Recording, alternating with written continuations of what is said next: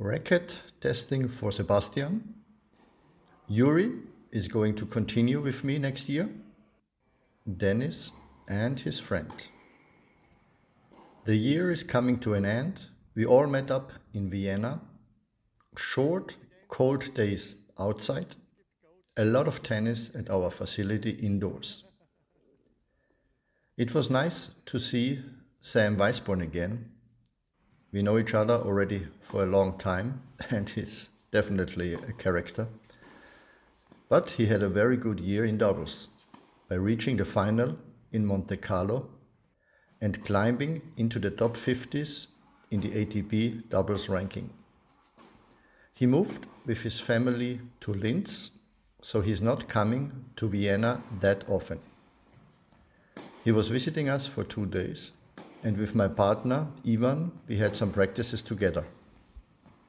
Hopefully he will be able to establish himself in the top 50 next year. Sebastian made 2 points on his last trip this year in Tunisia.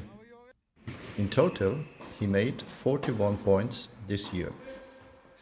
He accomplished a ranking around 690 in singles.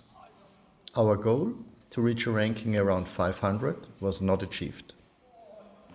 It has been a very instructive year for Sebastian, so if I look back, I'm actually surprised that we made it there.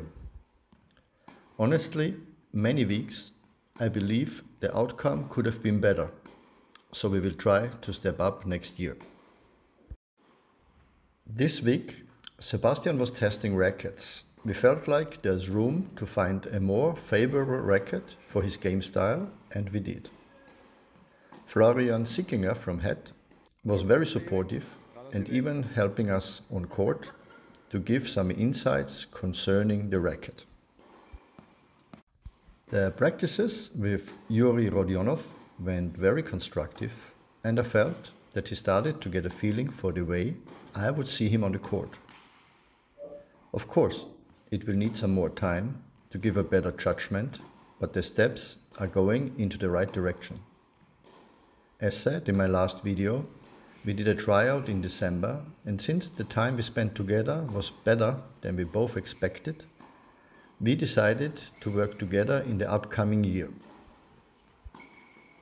Basically, I will be responsible for the practice in Vienna and in general for the content of the training units. When I'm not here, my partner Ivan will work with him, and for the tournament coaching we have Richie Wade, a coach from Germany, who already traveled with Jurij in the past.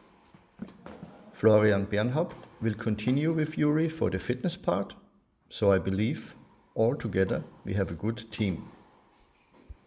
Another decision we had to make was whether Jurij will go to Melbourne to play the qualies at the Australian Open.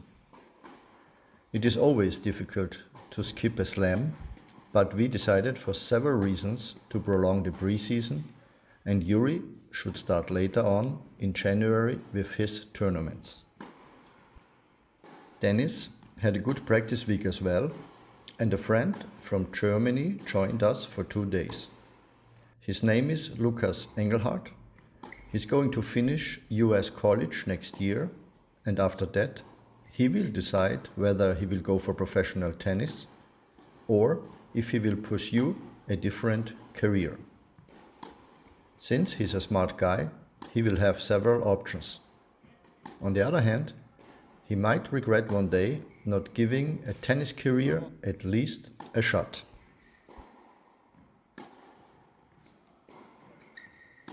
"2023 is history, especially in tennis. When you are basically living from week to week, time seems to fly.